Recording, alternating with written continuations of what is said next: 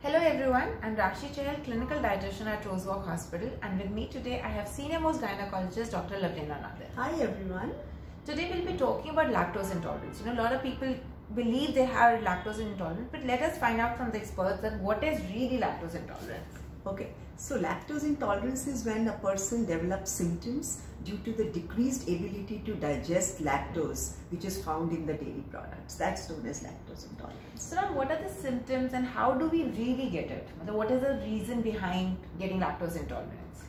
So what happens is that there is a sugar, lactose, which is present in the dairy products. And this lactose, when it goes to small intestine, it breaks into glucose and galactose. And this is done by an enzyme known as lactase dehydrogenase. But in some individuals, this enzyme, lactase dehydrogenase, is not there. So lactose is not broken down into glucose and galactose, and it is directly passed on to large intestine, causing symptoms like gas, gurgling sound, bloating, discomfort, and all that. So everybody who's suffering from these symptoms, can they believe that they're lactose intolerant? Would it be fair for us to say that? No.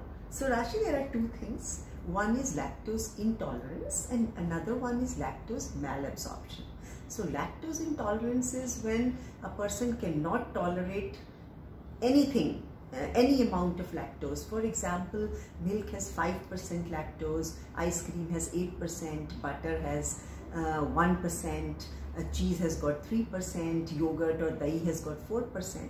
So if somebody cannot even tolerate butter or dahi, which is very less amount of lactose, then it is lactose intolerance. But lactose malabsorption, on the other hand, is the quantitative thing. Now, generally 15 grams is what we call, we take it as a cutoff. So if somebody cannot tolerate 15 grams in all of lactose, then it is malabsorption. But in case they eat other foods along with so much lactose load, then of course the symptoms decrease. So a lot of people, when they believe that, they're lactose intolerant, but they're okay eating curd and they're okay eating cottage cheese. So that now let's correct that, because that means you're not lactose intolerant, but that means your lactose is being malabsorbed in your body. Correct, absolutely.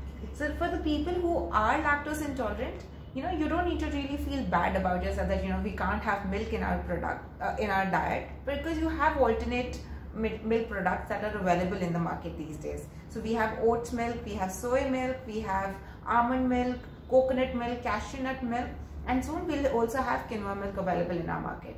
So all these different kind of milks give you anything between from 0 to 7 grams of protein, and also gives you about fair good amount of calories, about 60 to 130 calories max.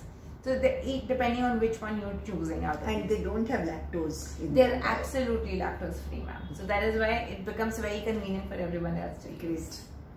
I hope you find this clipping very informative and you can bring it to use. If you have more questions or doubts, please put them down in the comment box. Thank you. Bye.